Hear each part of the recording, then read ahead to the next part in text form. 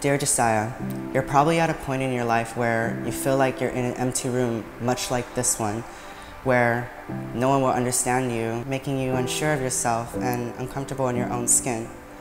Of course, with the comments they throw at you and the slurs they pull out of their mouths, it is going to hurt, but nevertheless, it will never define who you are or break you down.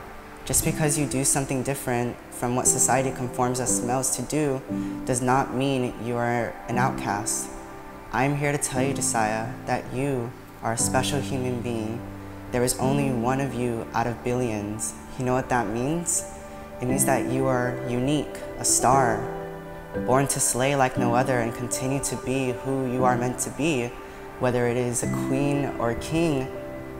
You have to remember, you are the narrator of this story, your own story. So I ask of you to be proud of who you are and to continue to lead with pride. Sincerely, me.